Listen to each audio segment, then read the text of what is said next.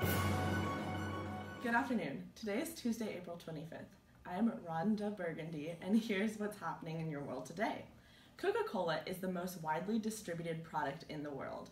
And did you know McDonald's started off selling hot dogs, not hamburgers? I had no idea, Rhonda, but you forgot to mention, Neely was recently ranked number 18th in the world in supply chain. And by the way, I'm Bree Tamlin. Well, thank you for the reminder, Bree. Speaking of supply chain, my great friend Mr. Hall has agreed to tell us a little bit about his supply chain experience. Wonderful. What exactly does this Mr. Hall man do? Well, he's actually here to tell us about it. Well, technically, I'm an area manager for a company called Taylor Brands. I pretty much control logistical inventory through a region called CE&D in the state of Texas. Basically, I work with major fashion designers and make sure I can put their certain products in certain stores, what I can sell it for, and how I'm going to get it from point A to point B. Thanks, but I think we might need to know a little bit more. Mr. Hall, how exactly does your job fit into the supply chain? How it fits in the supply chain? Basically, with becoming an actual designer to each store, I'm basically fulfilling price purchases for each area, trying to get the best price point for everything, and really trying to overall manage that relationship between us and the designers personally. We do have people in our marketing teams that actually work more hands-on with them, but once certain contracts are signed, we call those a GPO. I actually come into play there, and I'm like, okay, we'll take this product, I want it in this store or in this store, I want to have it sent to this region where I think it'll fit in better with certain clientele. So, Rhonda, your friend works for Taylor Brands. What exactly do Taylor Brands do? Well, Taylor Brands works with companies such as Men's Wearhouse and Joseph A. Bank. Speaking of, I believe Chan and Brian are there now. Thanks, Rhonda and Bree. We're here at one of Taylor Brands' retail locations, Joseph A. Bank.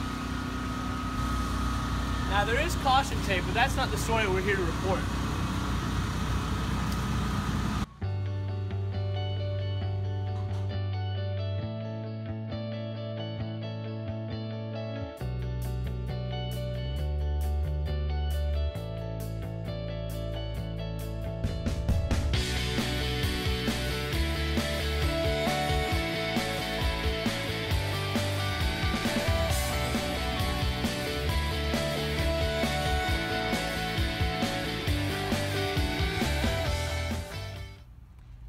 Inside Joseph A. Bank, checking out some of their merchandise, and supposedly this is the best polo you'll ever wear.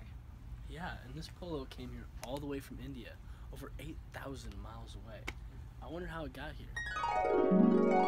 The majority of Taylor Brands apparel production is outsourced to third-party manufacturers.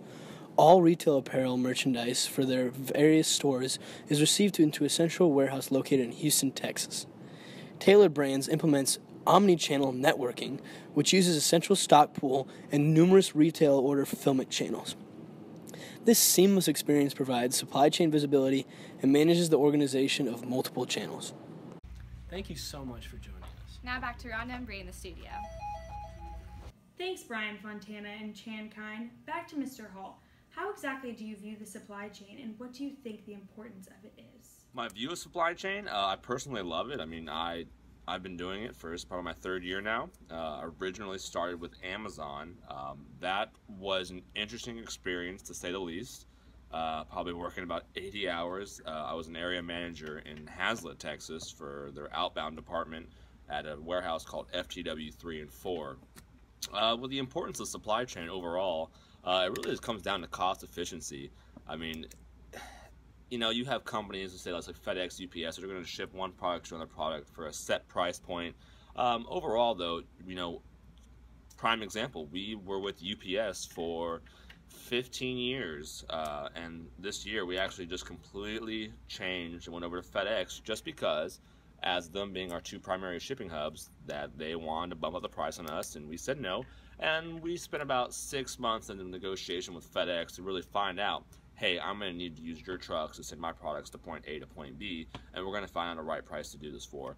So that was a lot of the work. Thank you, Mr. Hall. Now, how exactly did you get into the supply chain industry, and how does your position fit into this organization? How I got into supply chain, to be honest, I kind of fell into it. I was studying industrial distribution and kind of saw the minor of supply chain, and it was a growing major back when I was in school, which honestly wasn't too long ago.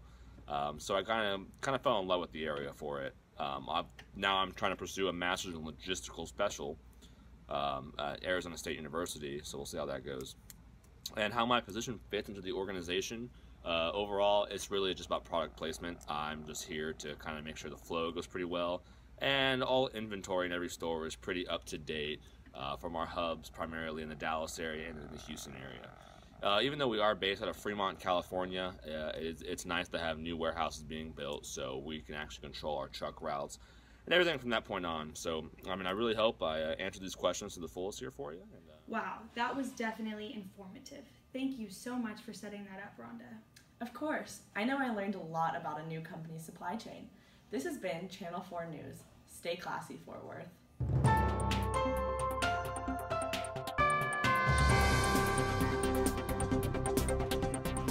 Can I get a Go Frogs?